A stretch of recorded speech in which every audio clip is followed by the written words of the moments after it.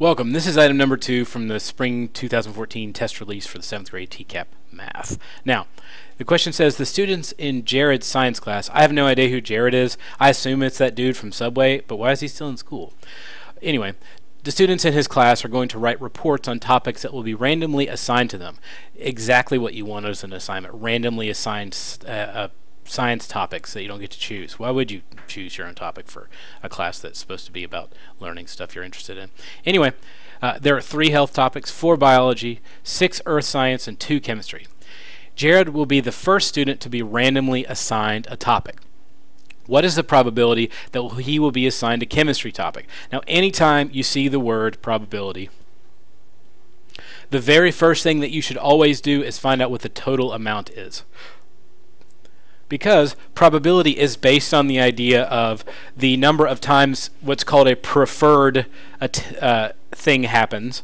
So in this case, the preferred thing based on the question is chemistry over, so preferred, it's what you're looking for. Even if you don't prefer it, you may like biology better, it doesn't matter. The question prefers it, over the total.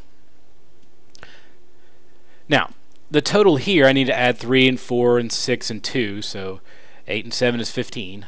Here we go. So there's my total. To find my preferred, I just go to the question. It's really what the question prefers. And it wants to know about a chemistry topic. So 15, and there are 2 chemistry topics, so that's it.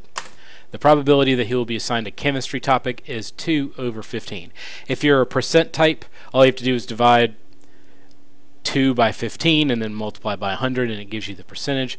But that's pretty much it. So the takeaway from this problem is when you see the word probability, when that's the type of thing that pops up, find the total first. It makes everything easier, and if you write the word total next to it, you can find it. Because I'm kind of a mess about finding things, so whatever. Just I would write it down with total next to it. And then find the preferred, put that in the numerator, total in the denominator, reduce it if you're asked to do it. If you need a percent, divide, multiply by 100. And that's it. It's not really that difficult to do, but if you could just remember probability, total, and then preferred on top. That's it.